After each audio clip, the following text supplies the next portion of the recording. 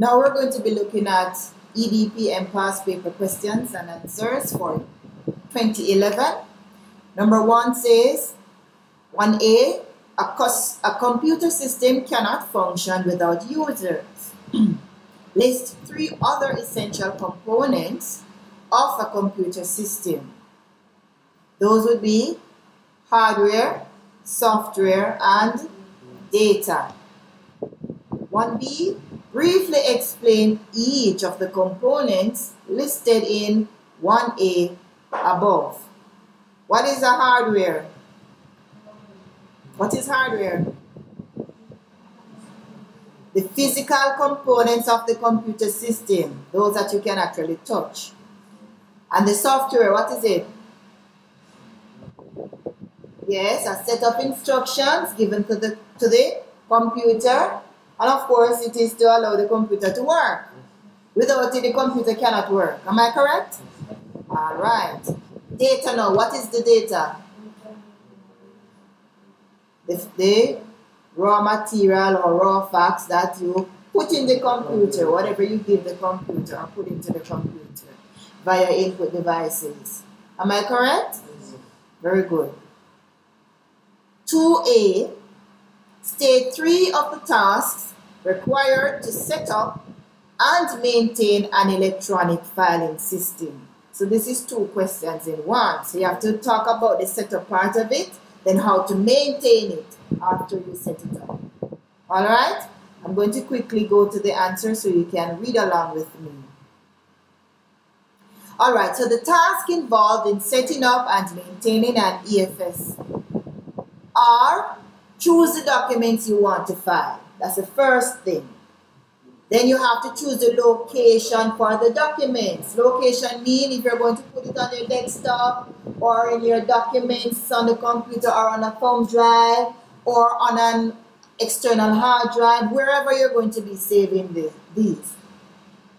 Then you create a folder and cut or copy the documents, then paste them in the folder. You can also have subfolders. That is a folder within a folder. Following? Because you can have like a particular subject, but you have different topics. So you can have subfolders for the different topics. Alright? So you'll have the folder called mathematics. But within it you have another folder called algebra, one called probability, things like that. Keep the file in terms of maintaining it now. You have to keep the system updated. Agree? Yes. Back up your files. And you see how many times this come up? You need to back up your file. When you talk about maintaining a file, you have to make sure you have a backup system. Alright? Yes, so if you lose it, you still have access to it. Keep whatever your electronic files are on in good working condition or order. Alright. 2B.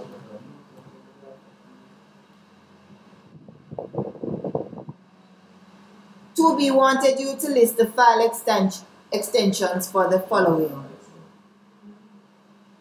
Document, the extension for document is .doc and .docx as well. So sometimes you will see .doc, sometimes you will see .docx. It depends on the version. Alright? So for .jpeg, what document would be saved with the extension .jpeg? Photographs, very good. The document picture now, what extension would be saved to a document? A picture document. .bmp, very good. A document that is saved with the extension .exe. A file containing what? No, exe. No. No.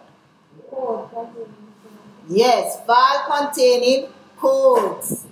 Please make a note of it. This came last week, so they repeated the question. All right.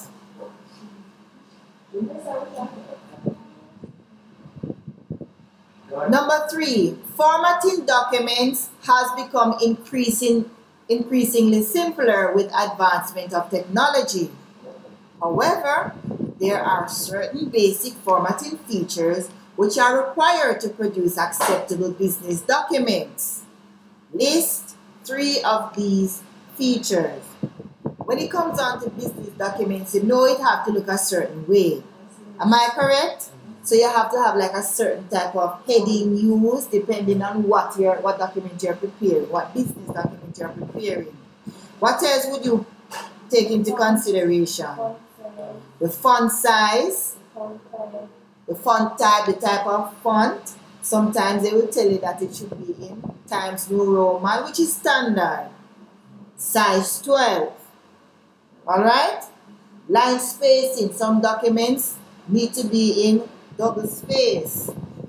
Alright? Alright. Number 4. 3 modes of transmitting documents electronically. They want you to list 3 modes of transmitting documents electronically. Yes. Email, fax, yes, FTP. Others could be via text. You could do it via your WhatsApp text. That's electronically. Yes, they repeat, you notice?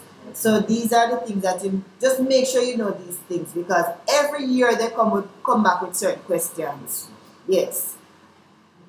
B asks you to list the ways in which you can conduct a mail merge.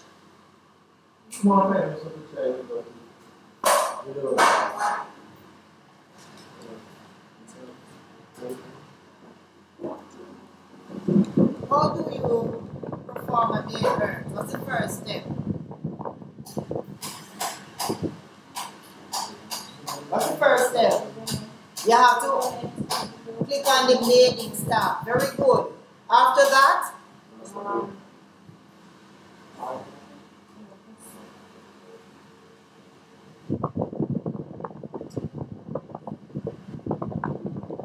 click on the step-by-step wizard.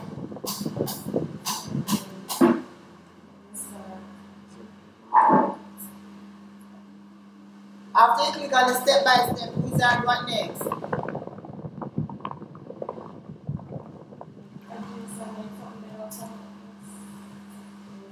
You choose the document you want. Right? So if it's a letter that you're going to type, you click on letter, or whatever document it is, you would click on it. What next? Okay, you have to click on next, and then you will choose the type of document you want to use. Sometimes you have a document on the system already that you may want to use. It could also be a document that you want to type from scratch. Then you select next. Then you choose your recipients. Again, it could be that you already have a list that you want to use, or you create one from scratch. So you type a new list. So of course, based on what you're doing, you will select the appropriate option. You would then select next and then browse for your existing list or create your list, whichever one you choose. Then you save the list, and it is important that you save the list because you're going to need it for the completion of the merge. You would write your letter or pull up the letter if it's a letter that you already have. But above that, you will insert your address block. Remember your greeting line and your address block needs to be above the body of the letter. Am I correct? Yes. And then select next. And you can preview your letter. Of course, you have to insert the different things that you have created in your data file. So if it's name, usually in your address block, you'll have your name, the person's position, the name of the company, yes, the address, and things like that. Good? So you'd insert those. So you can preview your letters to see if it's fine or anything like that. Or if there's any error, you can also fix it. You have to go to the data source to fix your errors, you know that, right? Then you select complete merge and then select next. Voila, you have your mail merge. Alright?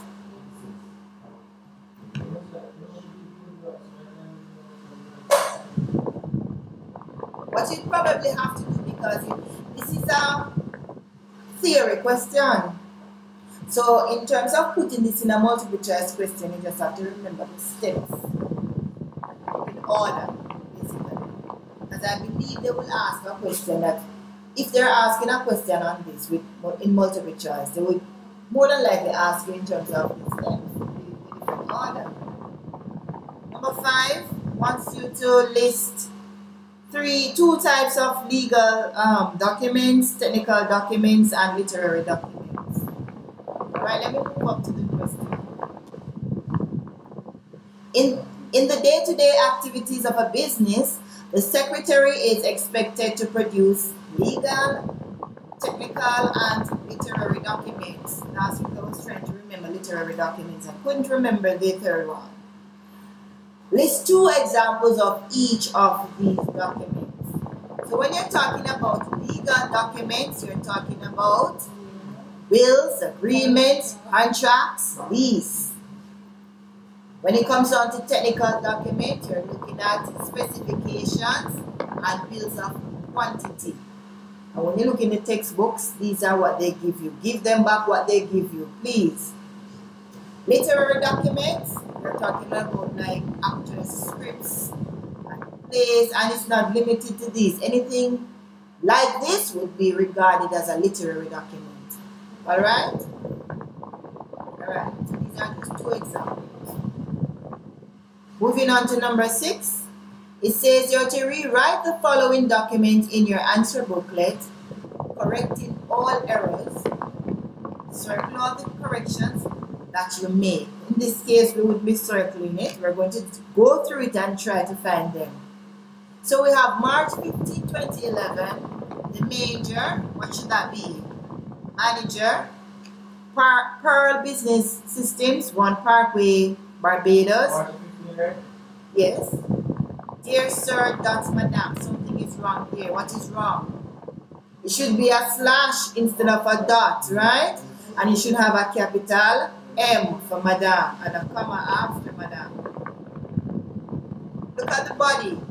Please be advised that computers purchased from your company on the 3rd of the 3rd, 2011 are defective. The systems are shutting down after 15 minutes of use and are taking 2 hours to reboot. Let us look at that first paragraph. It should be advised. So the D is missing from it. Good. Systems 15. You notice it have 15. So that TH should be removed. There should be a full stop where? At the end of defective.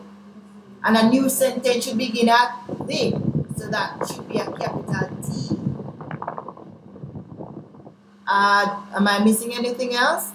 Those are the errors in the first paragraph. Second paragraph. After several visits from your techniques, the problem still persists. It should be technician, not techniques. A decision was therefore taken by management to return the systems to you for a full refund as per our contract. Therefore is not separated, plus it's not that there. It's THEREFORE. Alright? Thank you should be, there should be a full stop at the end of thank you. And yours faithfully should be a common F. Comma should come after it. There should be a space. A space, if the spacing is correct, it should be a common F and the full stop should come after faithfully. A comma should come after faithfully. There should be a space between general and manager. Look. And manager should be a capital M. Do you see any other? Alright, let me look and see if I missed any.